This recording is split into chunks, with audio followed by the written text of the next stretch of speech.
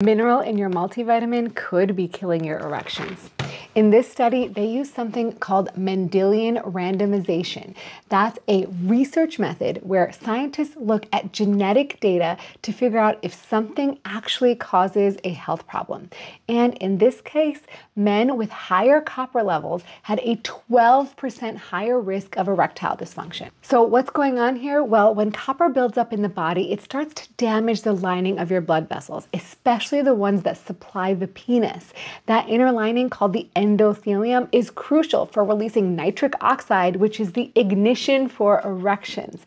Without it, blood doesn't flow and things just don't work. And it gets worse. Excess copper doesn't just block nitric oxide, it can turn it into a toxic compound that further damages your blood vessels. That's a double hit to your sexual function.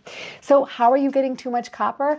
Tap water from copper pipes, uncoated copper cookware, fortified foods, and multivitamins.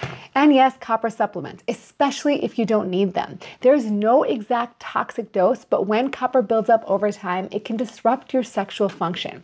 So here's what I tell my patients. Don't take copper unless your doctor told you to, and be cautious with superfood powders or drinks that load up on minerals.